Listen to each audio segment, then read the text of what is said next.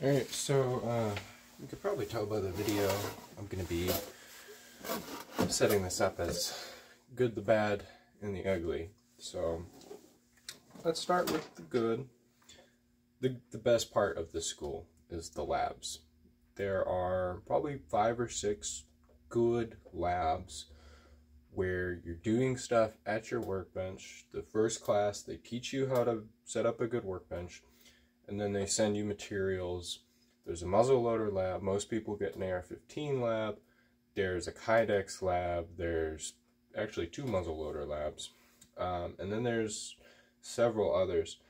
It would have been nice to have a reloading lab, but I can imagine there'd be a lot of liability in that. But that was definitely, I think, hands down the best part of SDI, is even though it's remote and online and asynchronous, you're still doing a lot of hands-on stuff, which is really important with gunsmithing.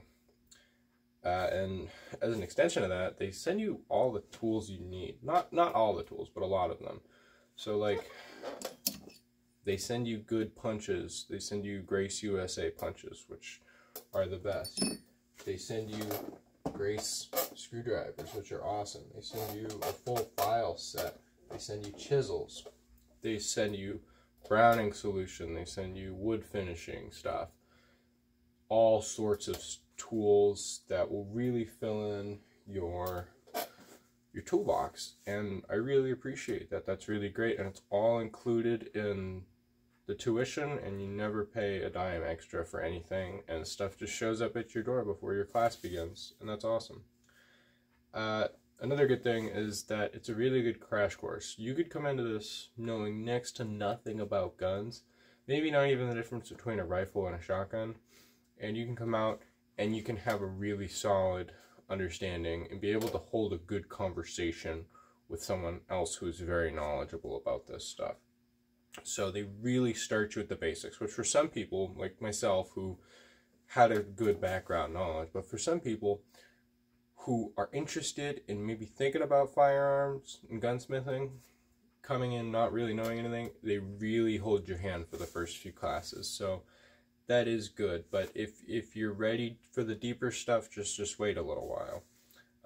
And then while we're on the topic of the classes, the business classes are invaluable. There are, I believe, 5 business-related classes, everything from like accounting and business math all the way through to business management, like people skills and whatnot.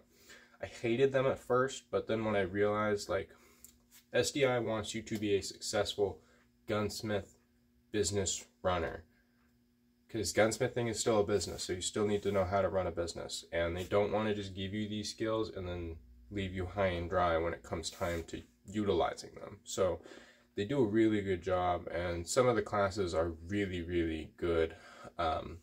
With those, it's all about how much of the reading you want to do, how much extra research you want to do, and they're just a really good gateway into a solid understanding of business as well as economics. And then another thing that they don't really advertise a whole lot, and I think that's a good thing, but I'm going to come out and say it, is the discounts. I was like a week or 2 out from graduating SDI, and I got an email that said I'd get industry discounts. So SDI has a partnership program where they team up with various companies in the firearms industry to basically provide all of their current students and all of their graduates, so their alumni, with discounts. And it's all sorts of different companies.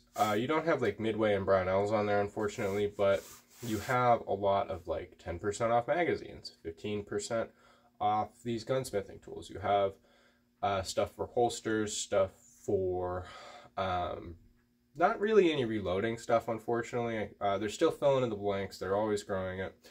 But like they've partnered with some gun stores that you can just buy any gun in their inventory for like 20% off. And I think the best one in there's 2 really good ones. One is it's like a company designed for firearms business stuff. They help you set up a firearms business, and they give you a huge discount off of a package for that. And then the other one is they just casually threw in a Vortex Optics discount. It's 50% off Vortex Optics, anything in the store for current students, right?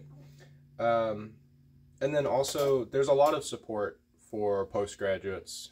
There is a whole LinkedIn thing going on, and I've also been getting texts and emails from like career services, and they just want to make sure that I have a job, and that if and when I want to get a job in the firearms industry, they want to help me, and they have lots of connections with various FFLs. So they really do want you to be successful. The instructors are great. There was only maybe one instructor that I thought wasn't knowledgeable enough on the subject. I can't really remember what class it was for, but I mean, sometimes I would ask someone a really obscure question in the class, and I'm like, there's no way this person is going to be able to help me. And then they come out with some knowledge that is just like, how does this person know this? Like, it's not in any books, it's not on YouTube, it's nowhere on the internet. And you know that the vast majority of these firearms gunsmithing instructors are gunsmiths, and they've been doing this for years, and they know how to checker, and they know how to blue, and they know how to make a stock. It's super good. Oh, also, checkering, big plus. Learning how to checker, it's hard to find a place that will teach you to genuinely teach you how to checker.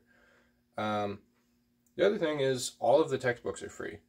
All of the most of the textbooks are online, and you can download them and you can print them as PDFs. And then a few of the electives send you the textbooks, and they're all free. You're never paying extra for textbooks. I didn't spend a dime other than tools that I didn't have, that they didn't send me, that they then told me, hey, you need to get a brass hammer. Actually, they might have sent me this one. I don't know. But like, hey, you need this one little tool, or like this special kind of tape at Staples or whatever, go get it. They tell you weeks in advance. But yeah, having all the books, like I have like 30 firearms textbooks downloaded on my computer now. That's invaluable. Other schools, any other university I've ever heard of doesn't do that. So again, they want you to succeed. They're giving you as much as they can for the money. So that's the majority of the good that I want to get into now. Obviously, we can go more and more in depth. So let's get into the bad. And speaking of depth, that's the first bad I have listed. A lot of the courses do lack depth because it is designed to take someone who knows next to nothing about guns, bring them up to speed, and really give them the first several steps in becoming a gunsmith. A lot of the courses are very, very entry level. And a lot of the more in-depth courses that you get into later, they're not deep enough, I would say. I think there needs to be another program that throws on another $5,000 for the tuition so that they have the budget to have another few classes that go more in depth and really, really, really talk about niche things. And really these should be electives so that you can choose to take them or not. Like, have a really high level stock making course that teaches you how to do ebony, that teaches you all different types of finishing, how to do stock inlays and stuff like that, that not everyone wants to know, and it costs a lot to really put together a class like that. And there should be like 1911 smithing classes and Glock smithing classes, and these get brought up a lot, these specific guns, but we're never really told how to get a 1911 to feed properly, which is a really big issue for a lot of gunsmiths, getting a 1911 to feed properly. So it would be nice if we had that kind of thing.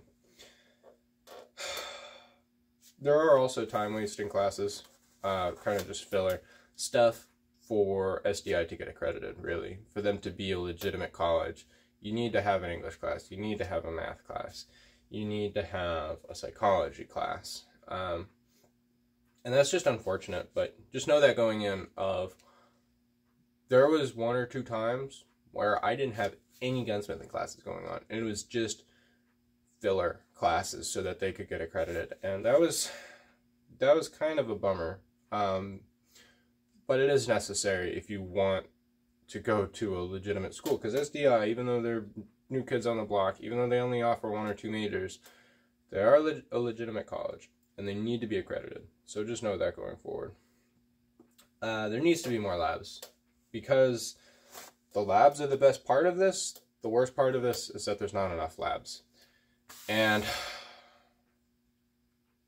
I would say another 2 good labs would really just make a huge difference. I don't know what they would be. Maybe a lab could be getting a 1911 to feed.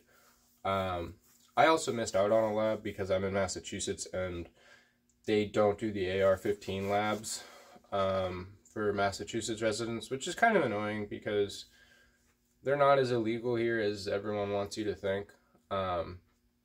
So that would be nice, getting another couple labs, just because more hands-on time, more in-depth stuff. Maybe they could send you a damaged stock and have you repair a damaged stock, because I need to do a lot of that these days.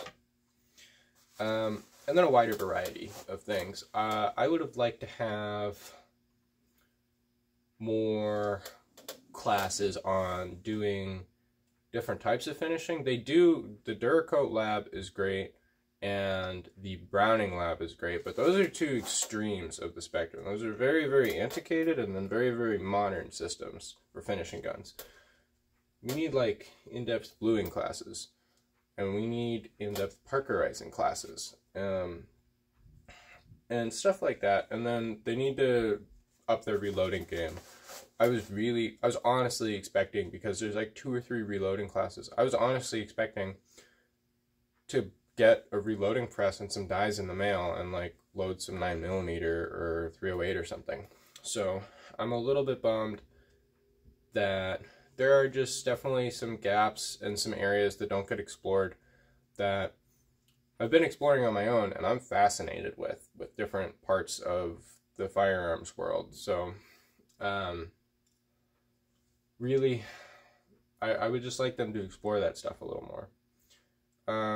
And there are some other things that I don't want to get into with the general bad, that are pretty apparent once you're in it.